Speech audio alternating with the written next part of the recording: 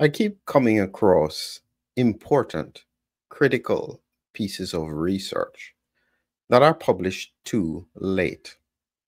They're published at a time where people can just look back and say, gosh, if only we had known. And I'm going to be sharing with you the story as to what happened with this important paper. And there's a reason why I say it's so critical. And it took 4 years for it to be published. That's what's unbelievable. It's going to be about chest computed tomography, CT, and plain radiographs demonstrating vascular distribution and characteristics in COVID-19 lung disease, a pulmonary vasculopathy. And this was only just published in the Ulster journal in the past maybe week and a half. And I came across it because of an X feed where the radiologist was talking about his experience. The more I am looking at the reality with regards to the science, the more I'm coming to the conclusion that the critical pieces of information that were needed to guide the scientific thinking were largely either blocked, suppressed, or deliberately ignored. And I look back now at this paper. I wish I had seen that in late 2020 because it fit exactly with my prediction. And at that time, my prediction was based on the science. It was a hypothesis. It was already submitted to frontiers, and it was eventually accepted against the point of autoimmunity against ACE2. And at that time in 2020, 2021, a lot of people just did not get it. They thought, why are you talking about autoimmunity? What in the world relevance does this have in terms of severe COVID-19? It's clearly a viral pneumonia. And my point was that no, it's like a lung vasculitis. And that's why certain drugs didn't work very well, and other drugs that you wouldn't expect to work very well did an extremely good job. And so you realize that if there was better understanding of what was going on, how many lives could have been saved? And I spoke with Dr. Shetty yesterday, and his approach technically was utilizing the principle of immune suppression rather than antivirals, and literally zero of his patients died. Can you imagine if that had been implemented across the world? But here is the problem.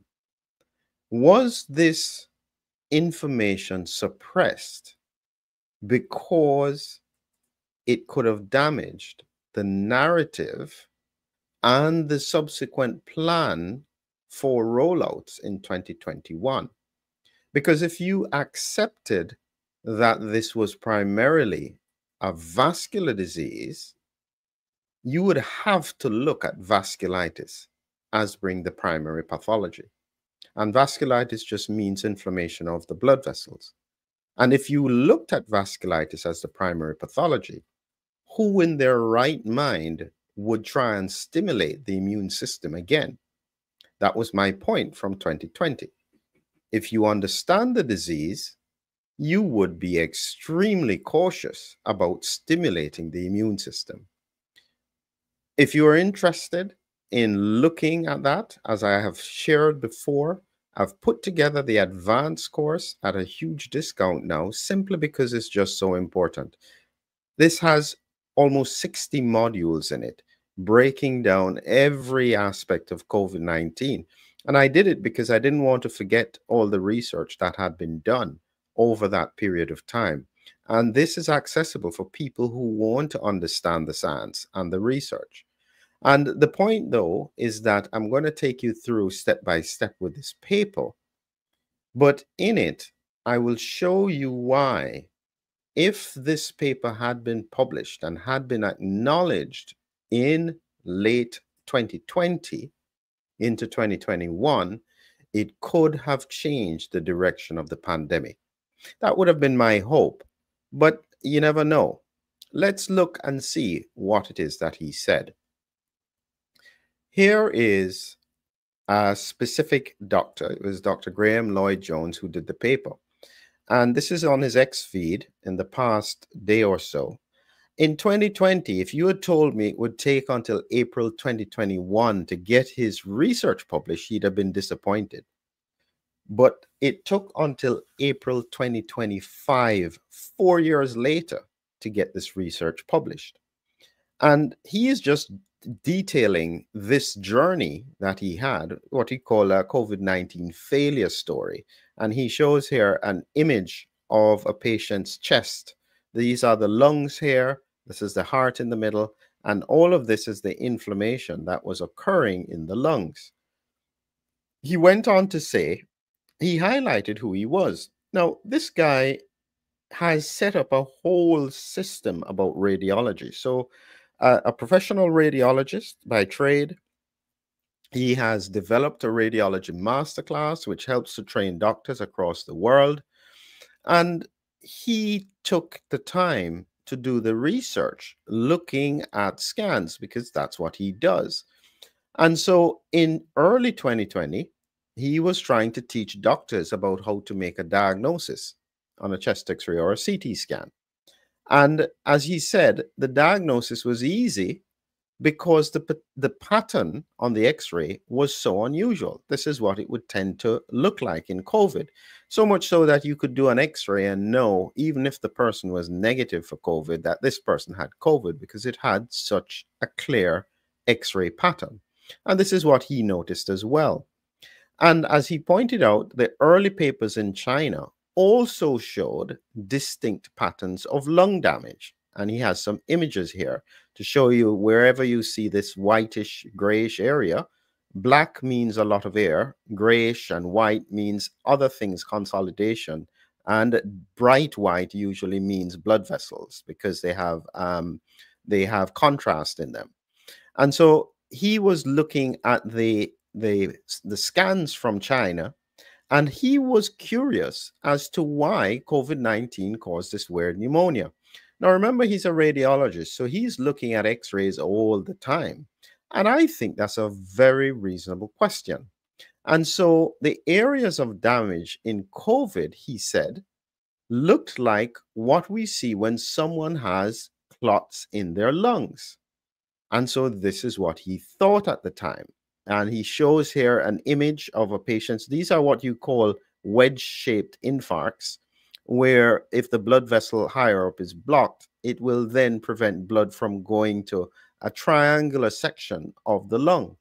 And this pattern is what he was seeing. And then when the autopsy papers started to show clotting in the lungs, in the small blood vessels, it made perfect sense.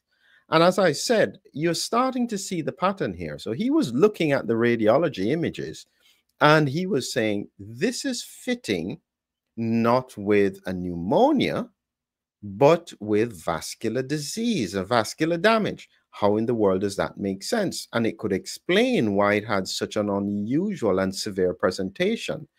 And he went on, he said, he then raised an alert in June of 2020. And he said in his letter, acute COVID-19 lung disease, a pulmonary lung vasculopathy, not a pneumonia. However, he was told it would be too time-consuming to be put forward as a publication.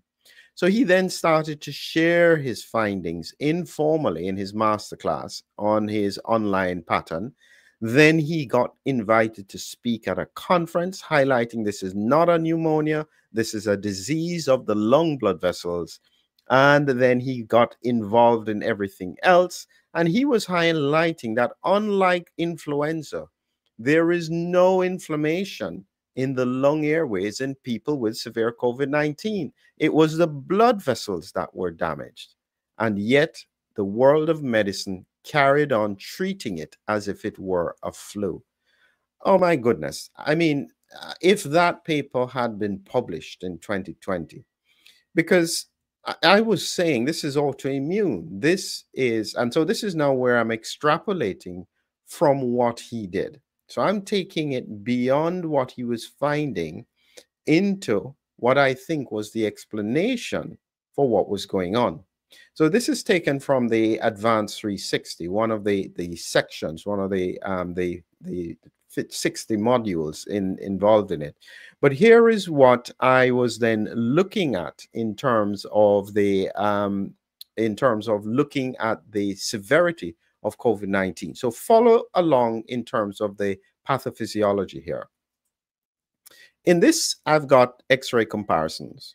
This is COVID compared to a pneumonia. So you can see the pneumonia it's whitish in one side of the lung mainly. And this is a normal chest X-ray. This is the heart here. And these are the vertebra. And this is the lungs. The lungs usually looks dark because it's full of air. So whenever it looks whitish, it's because it has either fluid or material stuck in it, and so therefore the X-ray can't go through it quite well. And so you can see in the COVID pneumonia, it's whitish on both sides. And this is a typical pattern that you would see with severe COVID. And again, highlighting these bilateral infiltrates in the lungs with minimal symptoms sometimes. And as he said, it was so characteristic that you could just see this X-ray, know the patient had COVID, even without them being tested. And it was likely to be some inflammation and consolidation secondary to microclots. That's what I was saying then. So here is the breakdown as to how it works. These little microclots would then block a small blood vessel, preventing blood from being able to pass beyond it and get oxygen. And in this case, this is how I drew it out. These are from the bigger arteries going down to the branch arteries, down to the arterioles, down to the capillaries. And it's in the small blood vessels that you would have these blockages. So this represents blood coming this way. It's blocked with a microclot because the blood vessels are getting smaller and smaller. And so now you can't get blood down here. And simply because of the way how the lungs get their blood supply from the center and spread out, wherever you have a clot, if it's a major artery, you will then have a big wedge in the lung. If it's smaller, it's a smaller wedge. And these are what we call wedge-shaped infarcts because the lungs are damaged in that way because of the blood vessels, blood clots. And the important thing to understand is that it's not just about the fact that you have a few blood clots in severe COVID. I've explained to people that in order for someone to die who has had severe COVID-19, you effectively, even on a ventilator, giving them 100% oxygen, you can't get them to breathe. And that's because all of these blood vessels would have killed off the ability of oxygen to get in the blood. And this is how I use that description. In effect, if all of these were functional in a normal person, they would just breathe normally and they could run a marathon. If you take away 80% of them, they would feel short of breath and they would be struggling and probably need a bit of oxygen. Where you would find that even on a ventilator they wouldn't survive is if you took out about 90% of them with the blockage to these blood vessels. And these microclots would have had a huge impact on the severity of the disease. So fundamentally, people didn't die of severe COVID-19 because of lung inflammation. They died because blood could not get into the alveoli to get oxygen. It's as simple as that. And it's such an important point. And as I said, in the context of the severe disease, this piece of research would have fit perfectly in terms of what they were saying. And so their research showing you what had happened in terms of, as I said here, when they looked at the plain radiographs and the CT chests, they were finding that it was primarily the lungs that were damaged. And it wasn't a big study. It was about 40 participants as they were looking at it. But what they found is that there was lung damage. It was found in all the subjects. However, airway inflammation was only present in about 23%. and limited to small areas. That's not enough to cause somebody to die. Remember, you almost need to lose 80 to 90% of your lung capacity before you can't get oxygen in. And they noted vascular abnormalities were dominant, characterized by dilated peripheral pulmonary vessels supplying areas of lung damage in a gravity-dependent distribution bilaterally in 95% of the cases. This was a lung blood vessel disease, not a pneumonia. As I said, if you understand that, because the next obvious question should be, if it is not the lung airways that are being damaged primarily, if it is just the blood vessels where the majority of blood vessels are being damaged, that fits in with what we call a vasculitis. Inflammation by the virus, not necessarily by the virus, inflammation by the virus triggering an autoimmune response, which then damages these blood vessels. This is what we predicted in 2020. This is what we said. Finally, I think people are starting to get a better idea about what it is. It was autoimmunity. That's all we said. The ACE2, the virus, because ACE2 was binding to the viral spike protein, it was triggering autoantibodies, and that's why it targeted the lungs, because that's where the highest concentration of ACE2 is located in the bloodstream. Damages the kidneys as well, damages the heart, damages the brain. When you look back at it, it appears perfectly obvious.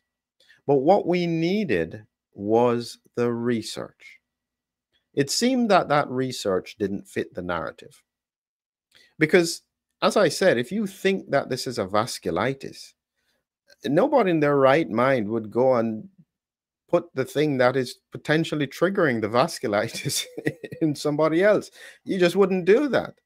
And so that information would have been inconvenient. And my worry is that the people who should have known better opted to gamble. Now, it would be okay. It was a gamble, because if you understood this, it should never have been a gamble. It should have been, as I said, the only people who should have been targeted were the very high risk, who hadn't yet had an infection. And in that situation, because the disease was so severe, you could probably justify a gamble. But when you understand the pathology, it is no surprise that this is such a serious problem that we are now facing. So you have to remember now, when you understand why that occurs, you will see why I'm so worried. Because the same virus that triggers these kinds of autoimmune responses is still circulating, getting into people's bloodstream, and triggering all kinds of unusual responses. Now we have a problem with the fact that they still don't want to know.